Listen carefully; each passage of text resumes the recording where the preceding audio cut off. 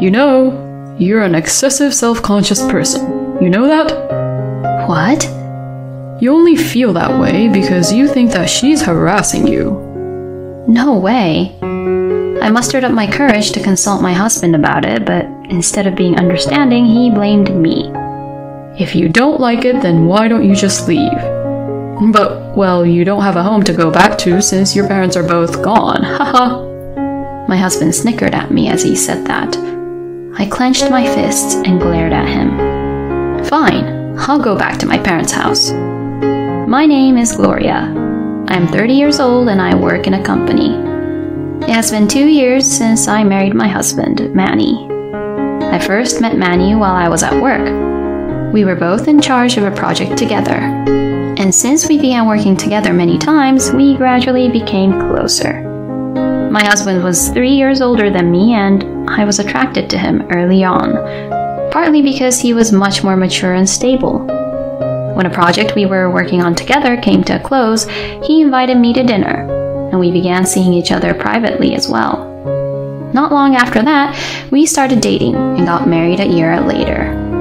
One of the reasons I decided to marry him was because of his kindness. My mother died when I was very young, and my father also died of illness when I had just started working.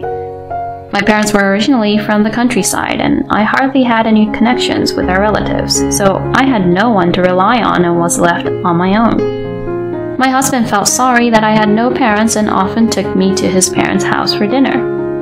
My in-laws were very kind, and my mother-in-law, Tessa, told me that they had always wanted a daughter, and I felt the warmth of family for the first time in a long time. After that, I visited my parents-in-law's house several times, and each time they were kind to me, so I thought I could build a good relationship with them even after marrying Manny. And even after we got married, I visited my parents-in-law's house regularly. My in-laws never changed their attitude after I married my husband, and they always greeted us warmly. Oh, I am so glad that you married Manny, Gloria. I was worried about him because he is my only son and it was hard to find a good wife for him. Thank you so much. I was really happy to hear that from my in-laws. But then something very sad happened. My father-in-law fell ill and passed away. When my husband and I rushed to the hospital room, Tessa was all in tears. My husband was also really shocked by the sudden event. I had thought I had found a family again, but I was so sad to have lost one so quickly. Tessa was so depressed that she was not going to be able to prepare for the funeral. I took over for her and proceeded to make arrangements for the funeral. I wanted to do whatever I could do to help her. My husband and I made the funeral arrangements together, and we were able to hold the funeral without any issues. Many people attended my father-in-law's funeral, and everyone gave him a good send-off, saying their goodbyes. And when the funeral was all over, my husband said this to me. Since Mom must be lonely on her own, why don't we move in with her? It was a proposal to move in with Tessa. Normally, I would have hesitated, but I immediately agreed to move in with Tessa. I had a good relationship with her, and I had no parents who I could take care of. I wanted my husband to take care of Tessa as much as possible, and I was willing to help him achieve one of those things by moving in with Tessa. My husband was very happy when I agreed to his suggestion. Thank you so much, Gloria. Now I won't have to make my mom feel lonely. Soon after, we moved to Tessa's house and started living together with her. Even after we started living together, Tessa was really kind. I made fried chicken today. Wow, it looks very delicious. You're always working so hard. Eat up. Thank you so much. Like this, we were spending happy days as a family. But little by little, Tessa's attitude started to change gradually. Oh, Gloria, you're getting in bath right now? Huh? Yes, that's what I was planning to do. How dare you? Manny hasn't even gotten in the bath yet. Oh, I'm sorry. I heard Manny had a drinking party today, so I thought he might be home late. You don't have to make excuses. You're becoming shameless day by day, aren't you? Huh? Oh, I didn't mean it that way, but I'm sorry. Tessa began to complain to me about everything since then. I was bothered, wondering why her attitude had changed like that. And one day I found out the reason. Gloria, can you just do something about this? Huh? What are you talking about? When are you going to get pregnant and have a baby? Finally, Tessa said what had been bothering her. It has been 3 years since you got married to Manny, right? I think it's normal to have at least one child and show my grandchild's face to me. Tessa seemed to be angry that we couldn't have children. I am sorry.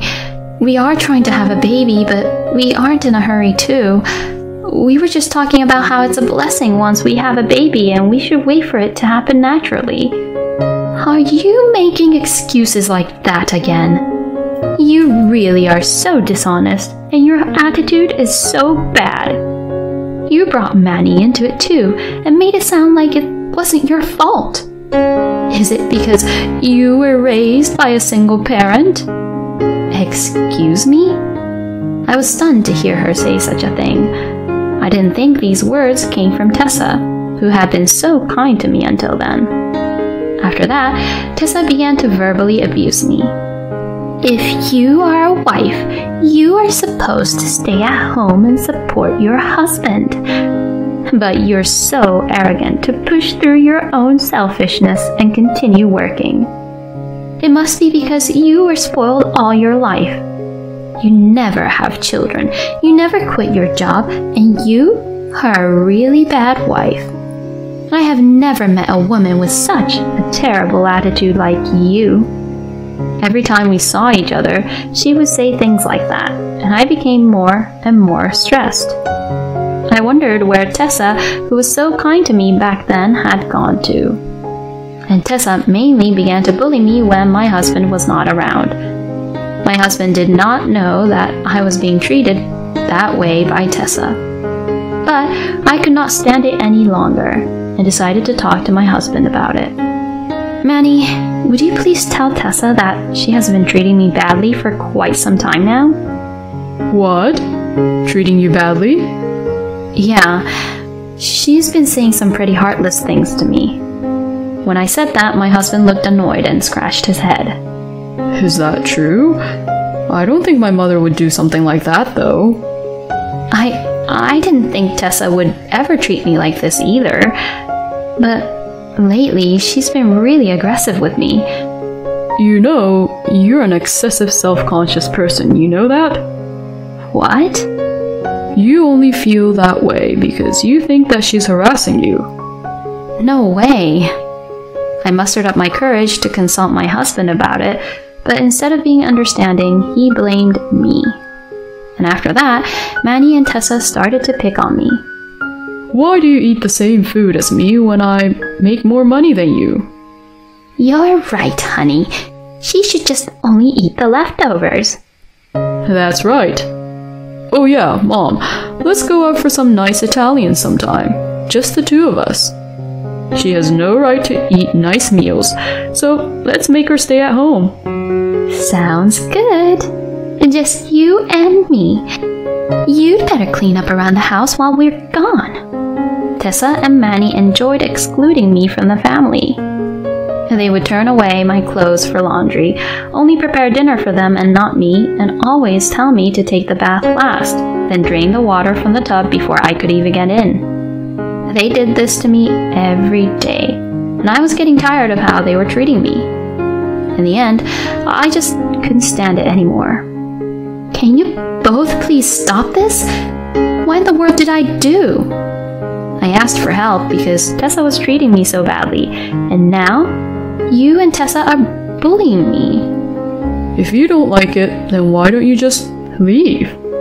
But well, you don't have a home to go back to since your parents are both gone, haha. My husband snickered at me as he said that. At this moment, something snapped in me. There was nothing more I could say to him. I clenched my fists and glared at my husband. Fine. I'm going back to my parents' house. What? Your parents' house? My husband widened his eyes and then laughed out loud. What are you being so stubborn for? Your parents are gone, so you don't have a home or place to go back to, do you? I'm not being stubborn. I'm leaving here because I can't keep going on like this with you anymore. Oh, really? Is that so? Then just pack up your stuff and get out of here. I got scammed by marrying a useless person like you who can't even get pregnant with our child. I couldn't believe that I was married to someone who would say such terrible things to me. I lost all affection for my husband at once. As I was packing my bags, Tessa came over here. You're finally leaving, huh? I'm so glad to get rid of this parasite from our family. Get the hell out of here. Don't ever let me see your face again. Tessa would say such terrible things to me like that, but I completely ignored her and continued to pack my bags. Later on, after I finished moving out, I went to the city office to pick up the divorce papers and mail them to Manny. Manny immediately returned the signed divorce papers, so I filed them, and my divorce from my ex-husband was finalized. I then focused on my work, but about 2 years after my divorce, I fell in love again when I reconnected with a childhood friend, Tom. He and I had gone to kindergarten through high school together, but we drifted apart when he went out of state for college. And after my father passed away and I sold our house, I no longer had the opportunity to visit him near his parents' house, which made it even more difficult for me to see him. It just so happened that I was having drinks with a classmate from high school when someone called Tom over and we met again. Then we catched up, talked about what was happening in our lives, and we started seeing each other as well. After that, we began to go out, and then found out that I was pregnant. So we decided to get married, even though pregnancy came first. I had met his parents many times since I was a child, and they treated me as if I were their own daughter. We then bought a house and lived happily together with our newborn child.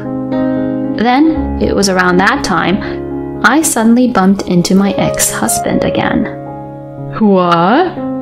Hey, aren't you Gloria? When I turned to him, I saw my ex-husband and a young woman with a really heavy makeup on next to him. What are you doing here? I was standing in front of the apartment building where I lived at the time. My husband had told me he had forgotten something back at the apartment, so I had gone ahead and took the elevator down. This is in front of a luxury apartment building. Do you even know that? If you just stand there like that, people will think you're suspicious, you know? My ex-husband said as he snickered. The young woman next to him also said, I mean, you already look like a suspicious person. We just met and she was already being rude to me like that. I ignored her, but my ex-husband didn't like it and began to pick on me. Hey, how dare you ignore me?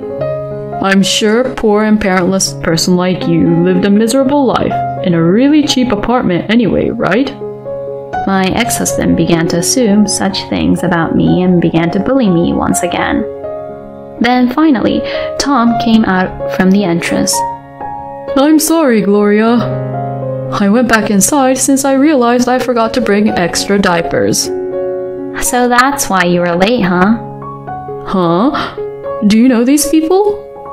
He's my ex-husband.